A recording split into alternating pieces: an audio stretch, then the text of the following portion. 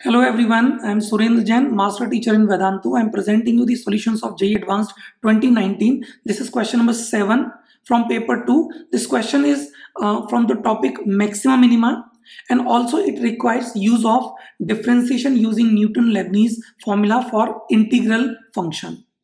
Let us first see what this question is.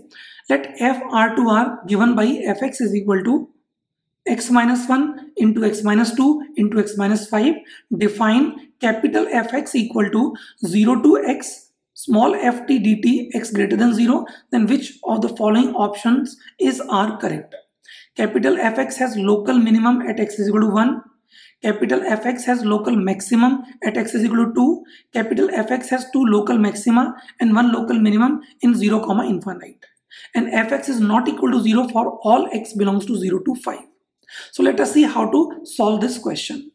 First of all, as we all know, to find maxima and minima, we need differentiation of a function if it is differentiable. And because fx is like this capital Fx has to be differentiable. So in this, f dash x will be nothing but small fx by use of Newton-Leibniz formula. So this will be x minus 1 into x minus 2 into x minus 5. Now, if we use wavy curve method, we mark 1, 2 and 5 here. Then we can say on the right of 5 it will be positive. I am marking these signs for fx. So on right of 5 it will be positive, then negative between 2 and 5, then positive between 1 and 2, and then negative before 1. That means at 1 it should be minima. At 2, it should be maxima. At 5, it should be minima. Because sign change for minima to be from negative to positive. For maxima, it should be from positive to negative. So if we go back to the options, we can see fx has local minimum at x is equal to 1, which is absolutely correct. Fx has local maximum at x is equal to 2. This is also absolutely correct. Now coming to next one, fx has two local maxima and one local minima. In fact, it is opposite. It has two local minima and one local maxima. So C option is not correct. Okay. Now coming to D part, it says fx is not equal to 0 for all x belongs to 0 to 5. Now to understand this, let us make this graph once again. If I start with 0, 1, 2 and 5. We saw this 1 was point of minima, 2 was point of maxima, and 3, this 5 was point of minima. And the sign of derivative for capital Fx were plus, minus, plus, minus. So after 0, it will be going down, decreasing function. At 1, it will be having point of minima. Then it will be increasing, going up to 2. Okay, and then after having maxima at 2, it will be going down. At 5, it will be having point of minima and then going up. Okay, now we have to find whether between 0 to 5, 5 is the point of minima, does it have value equal to 0 or not? And we have to find this in 0, 5. Okay, our fx function is 0 to x fx dx. Which means obviously f0 will be equal to 0. But we are looking from open interval 0 to 5.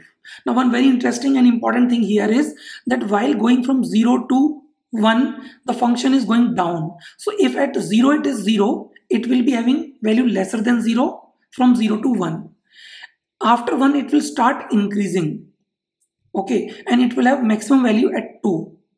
Now if we are able to find what is the value of f2, then we may be able to predict that whether it will become equal to 0 or not. If f of 2 is positive, then definitely, because before it was negative, it will become 0 at some time. But if f2 is also negative, then this entire graph from 0 to 5 will be less than 0. So it will not become 0 at any value of x from 0 to 5. So to find f2, let us find this integral 0 to 2 fx was x minus 1, x minus 2 and x minus 5. Okay, we cannot comment without actually solving this integral. And to solve this integral, it looks like very lengthy integration, but it can be made shorter if you put x minus 1 as t.